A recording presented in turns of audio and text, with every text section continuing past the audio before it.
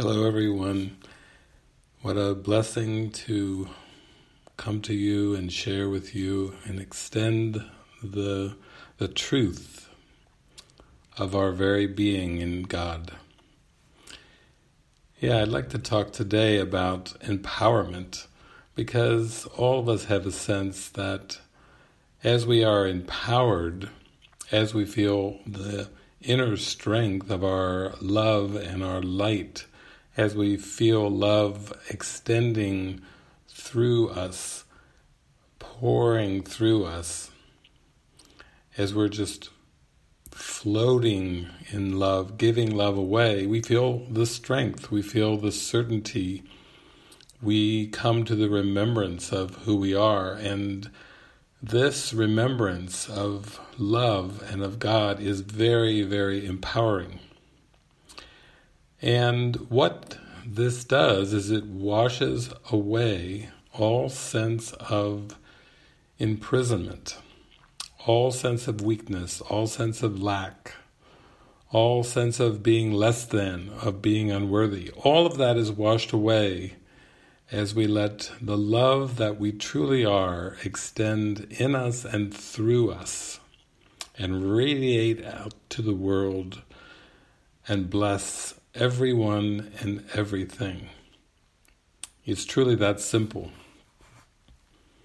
And so we have to step back and let go of some beliefs. You may believe that the world was here before you came. You may believe that the world already existed for billions of years. The time and space cosmos was around for billions of years before you came to it. But I can assure you that when you believed you could separate from God, when you could make a decision to be apart from the Creator, that belief and the belief that you could come into time and space and come to Earth is just a belief to be undone. It is impossible to leave our source. It is impossible to leave love and enter a world of time and space which God did not create. It is impossible to leave eternity and to be time-bound. And so, as it seems there was a decision made to separate and to be something other than spirit, this belief engendered fear. And when you came to this world, so to speak, you brought the world with you. It's almost like you quantum experience set up a world, projected density, projected matter, projected solidness, and spheres and planets and stars and moons, all of space and all of the intricacies of time and space. It's like a package. So think of that. You use the power of your mind to set up, to invent a world unlike eternity, a sphere of time and space unlike everlasting love. You set up shop by believing in the ego, and then you react and respond to the world as if it is outside of you and as if it's been going on for a long, long, long time. But even time is just a make-believe concept. It's just a belief as well. So let's get practical here. Everything in spiritual awakening, everything in opening your heart up, everything in learning to love and to first forgive what was made to take the place of love, all that is given in very, you might say, practical steps. And you are not hurled into reality. You are not hurled back into timelessness or eternity. You are given a series of steps of unwinding from the belief in the ego and unwinding from the belief in time and space. So it's important to this empowerment that I'm talking about today, for you to realize that you are not a victim of the world you see. You are not at the mercy of the world you perceive. You are not under the laws of the ego, which the ego made up, these fictitious laws.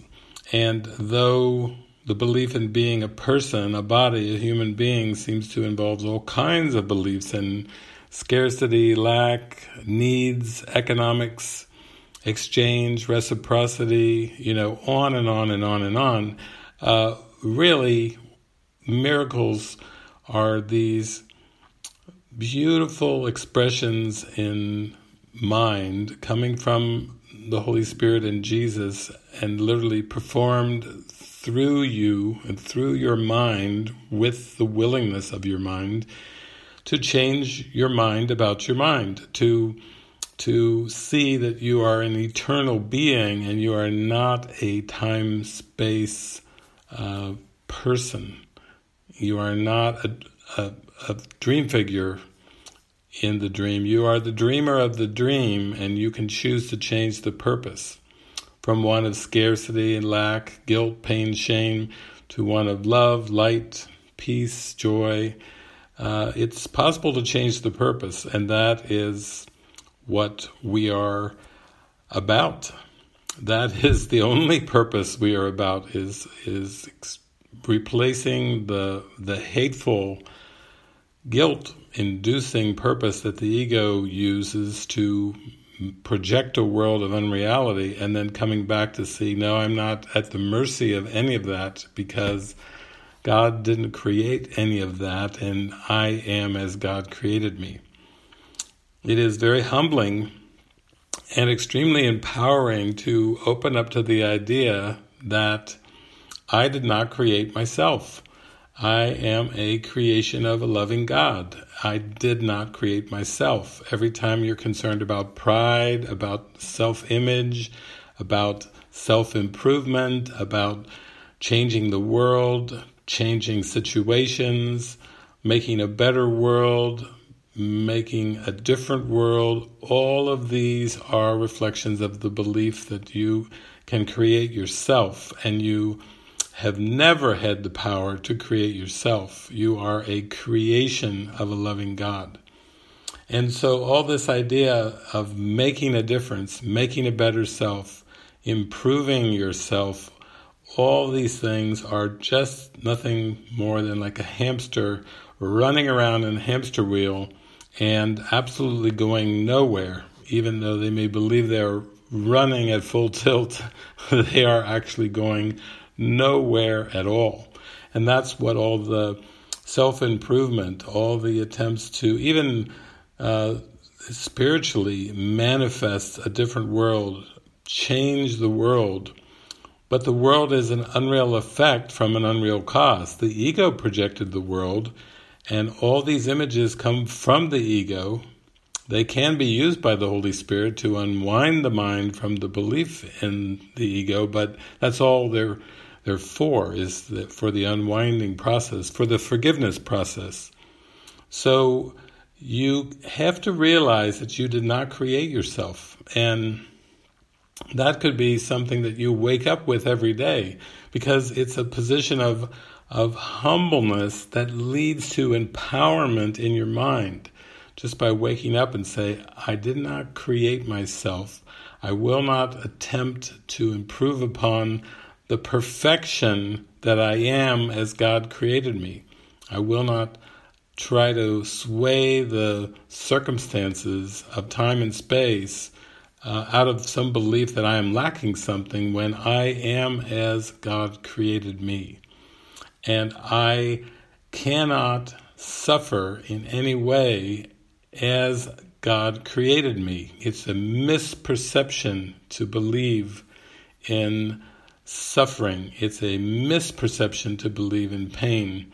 It's a misperception to believe in mistreatment, or the belief that anyone or anything can be unfairly treated. It's absolutely impossible.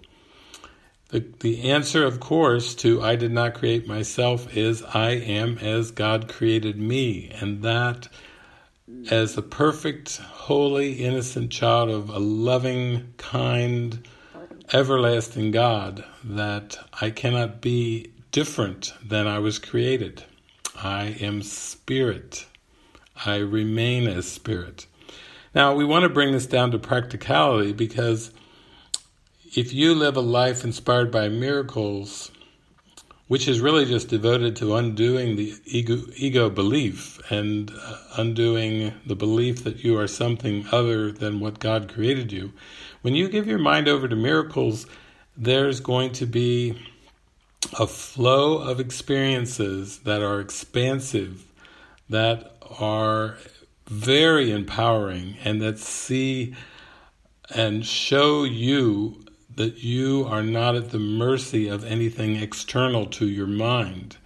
You know, you're going to be shown, I can be hurt by nothing but my thoughts, and that if I change my thinking, if I change my thoughts, then the world I perceive will seem to change, because the world, the perceptual world, including the body, and the entire perceptual world of time and space, is just a reflection of thoughts. So as these thoughts change, as I begin to think with God, with my Creator, with Spirit, inspired by Spirit, then I see a different world. I can either look on sin or error, or I can look on sinlessness and innocence. It's my choice. It's a choice in the mind. There really is no other meaningful choice while you believe in a split mind. You can't really make a meaningful choice except by forgiving and seeing that, in fact, in perception, there is nothing to forgive. As I see the world in a holistic way, as I see the world in a unified awareness, as I see the world through the presence of God's love, then I see a happy dream. I see a world of happy seeming synchronicities that are just flowing and gliding along, and you might say you're just surrendering back into that love and light that is even beyond the perceptual world, even beyond the happy dream. But you're in that direction when you are not putting anything on that world, when you're not trying to read any meaning into a world of complete and utter absolute falsity. So today's lesson that I'm going to read for you from A Course in Miracles kind of follows on from the lesson I read last time, which was lesson 50, I am sustained by the love of God. And today I'm going to give you another practical lesson, because it takes what I'm talking about and it starts to put it into very practical terms. Because you may be thinking, yeah, this all sounds good fundamentally, and you may have a lot of buts. But this, but what about this, but what about that? And it's like this lesson 76 from the workbook of A Course in Miracles, is really addressing all the buts that the ego will come up with to experiencing yourself as God created you. So the lesson is titled, I am under no laws but God's. And here's what Jesus has to tell us today. We have observed before how many senseless things have seemed to you to be salvation. Each has imprisoned you with laws as senseless as itself. You are not bound by them. Yet to understand that this is so, you must first realize salvation lies not there. While you would seek for it in things that have no meaning, you bind yourself to laws that make no sense. Thus do you seek to prove salvation is where it is not. Today we will be glad you cannot prove it. For if you could, you would forever seek salvation where it is not, and never find it. The idea for today tells you once again how simple is salvation. Look for it where it waits for you, and there it will be found. Look nowhere else, for it is nowhere else. Think of the freedom in the recognition that you are not bound by all the strange and twisted laws you have set up to save you. You really think that you would starve unless you had stacks of green paper strips and piles of metal discs. You really think a small round pellet or some fluid pushed into your veins through a sharpened needle will ward off disease and death. You really think you are alone unless another body is with you. It is insanity that thinks these things. You call them laws and put them under different names in a long catalog of rituals that have no use and serve no purpose. You think you must obey the, quote, laws of medicine, of economics, and of health. Protect the body and you will be saved. These are not laws, but madness. The body is endangered by the mind that hurts itself. The body suffers just in order that the mind will fail to see it is the victim of itself. The body's suffering is a mask the mind holds up to hide what really suffers. It would not understand it is its own enemy, that it attacks itself and wants to die. It is from this your, quote, laws would save the body. It is for this you think you are a body. There are no laws except the laws of God. This needs repeating over and over until you realize it applies to everything that you have made in opposition to God's will. Your magic has no meaning. What is meant to save does not exist. Only what it is meant to hide will save you. The laws of God can never be replaced. We will devote today to rejoicing that this is so. It is no longer a truth we would hide. We realize instead it is a truth that keeps us free forever. Magic imprisons, but the laws of God make free. The light has come because there are no laws but His.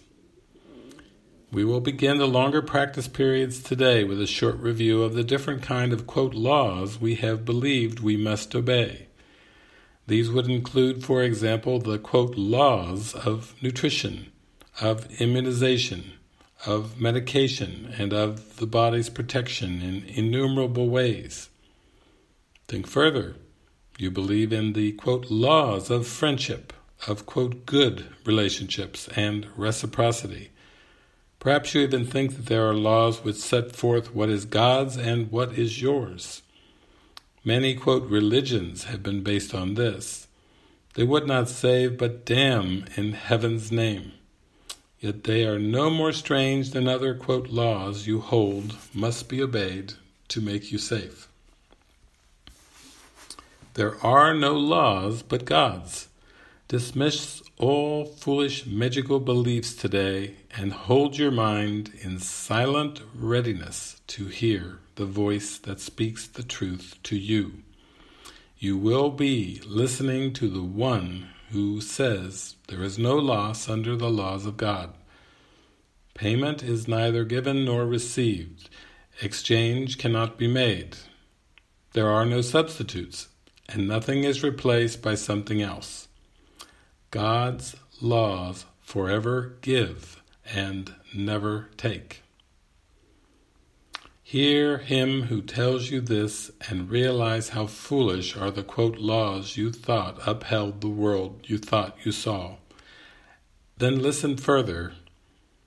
He will tell you more about the love your Father has for you, about the endless joy He offers you, about His yearning for His Holy Son, created as His channel for creation, denied to Him by His belief in hell. Let us today open God's channels to Him and let His will extend through us to Him. Thus is creation endlessly increased. His voice will speak of this to us, as well as of the joys of heaven, which His laws keep limitless forever. We will repeat today's idea until we have listened and understood that there are no laws but God's, then we will tell ourselves, as the dedication with which we practice periods includes, I am under no laws but God's.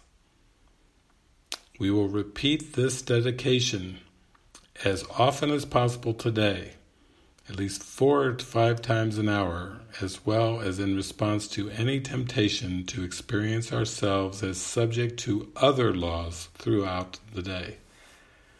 It is our statement of freedom from all danger and all tyranny. It is our acknowledgement that God is our Father and that His Son is saved. So amen to that beautiful lesson. Lesson number 76, I am under no laws but God's.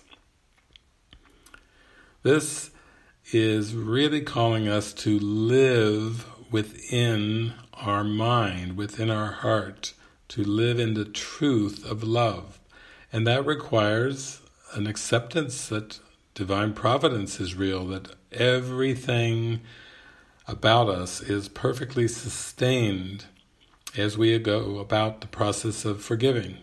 So as we're giving our mind's dedication and our devotion over to forgiveness, then everything that we seem to need will be met by this divine love. It's part of the unwinding. God wouldn't give you a task, a sense of a mission, or a means of forgiving. He wouldn't give that to you unless it could be used and would succeed. So it's all been given, and what seems to be synchronicities that meet the perceived needs of the mind that's waking up, all of that is part of the plan of awakening. It's like just a little nudge from Spirit saying, yep, you're coming, you're in the tractor beam and you are in the right direction. So just keep your focus, keep your dedication, keep your devotion. In my experience in the parable of David, it's just been the doors have just opened and opened and opened all along, day after day, year after year, and decade after decade. Doors have just opened and opened and opened with a feeling that the way is clear. I give my mind to God. I give my life to God to use for God, for the whole universe, and then the way is open. Everything is given. Everything without exception is provided. And so every day I realize that there is nothing at random, that there are no random encounters, there are no random exchanges or meetings or occurrences or situations. There are no random relationships. If I'm just working on changing my thinking, then I'm going to use every situation, every seeming situation and seeming person that I encounter to see that it's an encounter in my mind, and it's just an opportunity for giving, for sharing, for extending. What gets washed away is this desire to get something. It's like, why would a holy child of God, created by God, need to get anything? Why would I have to get an intellectual understanding? Why would I have to get or possess anything or anyone? That is ridiculous. That is absolutely absurd when my only function is to give as God gives, to give with no strings attached, no expectations, nothing expected from anybody or anything of this world. To me, this is what it means to bask in light, to shine forth. The shining light within us is not one that is lacking anything. It's simply radiating and giving and extending. It's like a a wellspring of love and joy and happiness that just springs forth and does so endlessly.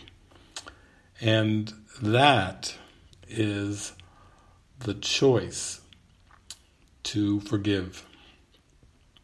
When we release illusions, nothing binds us, nothing blocks us, nothing stands in the way of our experience of happiness. So I am so grateful. I am so grateful to be able to share this with you. I feel like the spiritual journey, so to speak, is exceedingly practical, and that there's nothing missing and nothing lacking as you give yourself over to this one purpose. I like the line that Jesus shares in the Course, "The peace of God is my one goal, the aim of all my living here, the end I seek, my purpose and my function and my life, while I abide where I am not at home." Blessings of love. Amen.